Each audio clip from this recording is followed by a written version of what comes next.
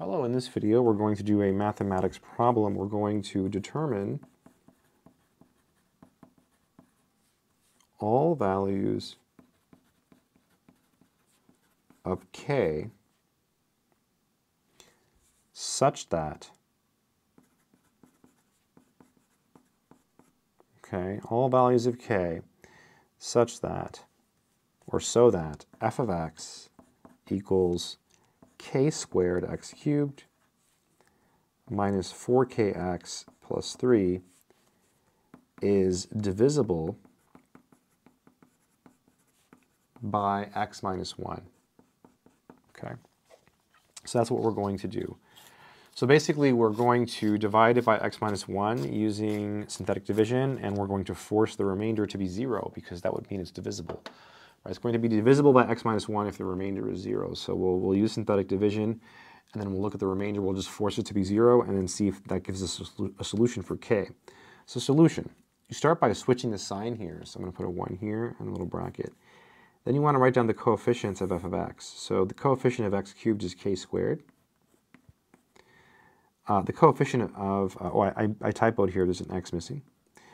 The coefficient of x squared is 0. It's not there, but you have to write it, so 0. And then the coefficient of x is minus 4k. And then here we have 3, and then you draw a line. Okay, so let's just check that. We have k squared, 0, negative 4k, 3. The first thing you do is bring down the k squared. And then you multiply. K squared times 1 is k squared. So we add, so we get k squared. K squared times 1 is k squared. So we add, so we get k squared minus 4k. And I'm going to put it in parentheses just because it looks better. It's not necessary, but it's kind of nice, you know. And then we multiply, so we get k squared minus 4k plus 3. And we add, we get k squared minus 4k. And then you add, and then you get k squared minus 4k plus 3. All right, so now we want the remainder to be 0, right? So this is the remainder, so you basically set this equal to 0. So k squared minus 4k plus 3 equals 0.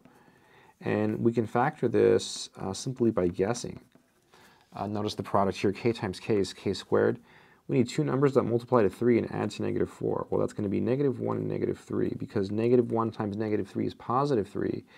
And look, the inner terms, or the inner, negative k minus 3k, you add these, you're going to get negative 4k. So everything works out beautifully, happy face. So we have a product equal to 0, so therefore k minus 1 is 0, or k minus 3 is 0. So k equals 1 or k equals 3. Remember, or in mathematics is not exclusive. The exclusive or in mathematics is XOR. So this or means one or the other or both. So they're both answers. I know people used to have a hard time with that. I used to have a hard time with that, with or. Remember, it's an inclusive or. So in this case, both of these are going to be answers. Pretty cool, right? So that's how you work it out. I hope it's been helpful to you. Take care.